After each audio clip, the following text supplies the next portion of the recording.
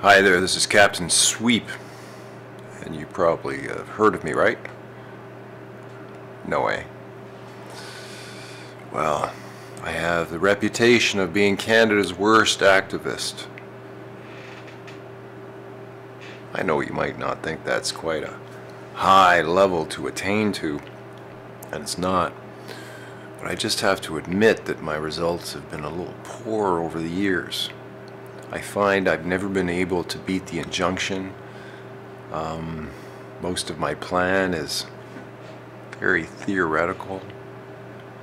And I find that most Canadians seem to be kind of asleep towards what the bigger things are happening on the planet. So what do you do in 2018 with a bunch of asleep people? Gotta wake them up.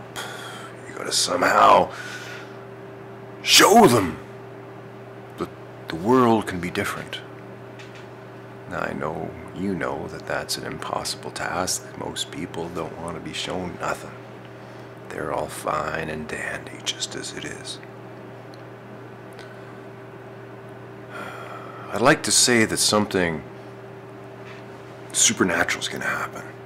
There's going to be an awakening, sort of a rise in consciousness. The world is going to get so sick of seeing all of this intense crap on Facebook and YouTube of the insanity of the world, plus the beautiful things juxtaposed. And everyone's going to go crazy in some manner. Because we're not meant, I think, to participate in large, violent movements against each other. We're not actually meant for that. And that it's controlled, it's programmed, it's insane, and the same little group of people are perpetuating these wars and violence on countries. And it's always behind the scenes manipulation, never what they say is kind of happening. There's always something behind the scenes. And so I would just like to say to most of the Canadians out there that there's a whole other world you got to start looking at. And just remove the legitimacy of the government just for a second.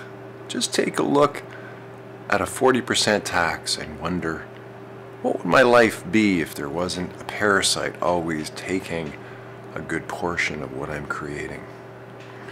That's my message for the year. I'm sure there'll be other messages, but I think 2017 was kind of harsh for most people, and I think 2018 is going to be really good.